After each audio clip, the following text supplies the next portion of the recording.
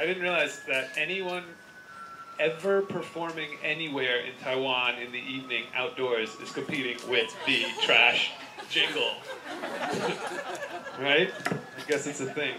Just tune it out. Okay, keeping it moving. Your next reader, Miss Chloe Chen, represents 12B as well. One weird thing about Chloe is that she's good at drawing birds. An even weirder thing is that birds are good at drawing her.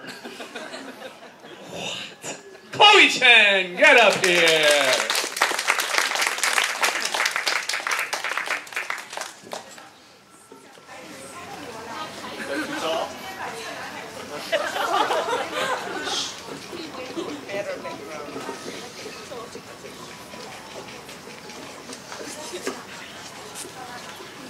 So I wrote this poem to address the storm that kind of ravaged Puerto Rico last year, Hurricane Maria.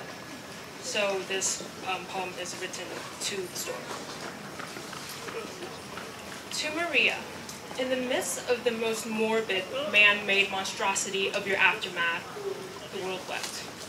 Yet you are not held responsible. You abandoned victims in their ruins and left as swiftly as you arrived, untraceable, unaccountable.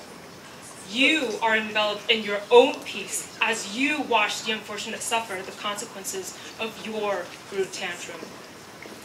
Survivors witnessed the exodus of their loved ones and were left on a lonely quest, searching for the benevolence of God. They formed an unpartable ocean in their palms, looked in the mirror with flooded eyes, and told themselves, God is planning something greater. God is planning something greater. God is planning something greater?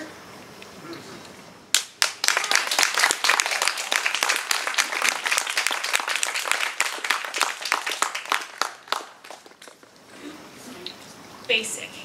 My name is a Starbucks, Adidas, yes, bitch, basic.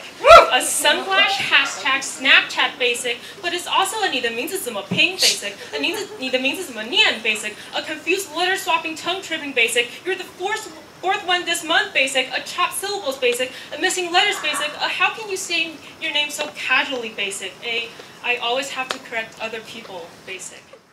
Ow!